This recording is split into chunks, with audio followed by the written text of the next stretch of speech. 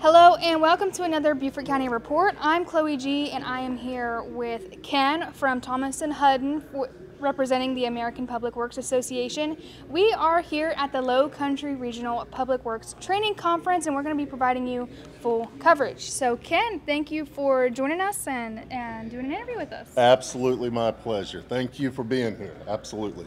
So starting off, can you tell us a little bit more about your company and what you guys do? Okay, well I appreciate that. So as far as Thomas & Hutton, it's a company that's been in business since 1946. Was started by two fellows who came out of the war, and they were with the U.S. Army Corps of Engineers. Got together, decided to start a civil engineering company, and here we are now. We are southeast, represented in South Carolina, North Carolina, Georgia, Tennessee, and yeah, absolutely enjoying. So if you ask me what we do, if you go outside the building and you look to your left, look to your right, and look straight ahead, everything that you see, that's what we're involved with, yes. Just a whole scoop of things. Yeah, absolutely, just like Public Works is. Mm-hmm. Yes, and it is very important and very underrated, so that's why I think it's great that we're able to have this conference and showcase. I am too, especially here in the lovely Beaufort County area. It's a great place to hold the conference, and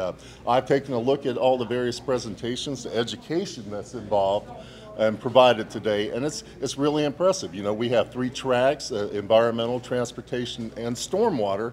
And especially on a day like today with the storm events that we're having, it's so important to have fully trained and educated folks as far as the stormwater systems and how they operate, how to maintain them, how to fix them, clean them, all that good stuff.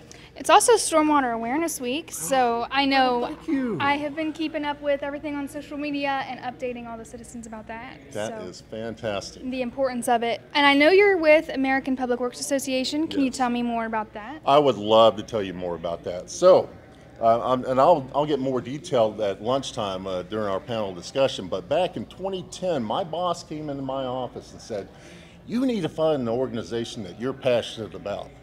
Ooh, I'm going to tear up. I know I am, because I'm so passionate about APWA. And anyways, that very afternoon, all right, my boss came in and said, "You need to become involved." That very afternoon, a fellow by the name of Steve Price, he's Public Works Director for the city of Goose Creek, puts out an email asking for people to join him on the chapter level, state chapter level education committee. And talk about someone putting a door in front of you and opening it up, and I'm glad I walked through that door, because since that point, I have had the opportunity to meet so many great people involved and associated with American Public Works. They're all great people, all out there to serve the public, and I've found my passion. It's amazing that you're able to find your passion and you're able to keep it here. How many years did you say since you've been in? So 2010. So for 14 years and you're still this passionate about it, I think that's amazing. So what does coming out to a conference like this really mean to you, and getting to see your fellow people you work with in your industry, and what does it mean to you? Well, there's 2 things that it means to me. The first thing, the most important thing, is the education. I love the education that's available to us. As an engineer, we have to keep up to speed with changes and whatnot. So just to have the education there, but also just as important, I think, is the networking opportunities. To be able to go in, and actually there are people in there that I don't know, and I'm looking forward to meeting them and getting to know them, and understanding how we all work together and how we can make it better for the public. Well, Ken, is there anything else you would like to mention?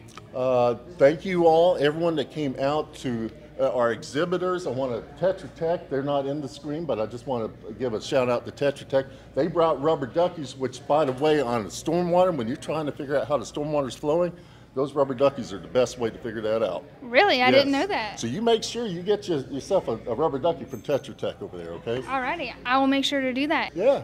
Well, thank you so much for being here and helping us to spread the word, okay? Really appreciate you. Thank you so much for taking the time, Ken, and stay tuned. We will be doing a lot more interviews and a lot more coverage, so make sure you stick around here with us.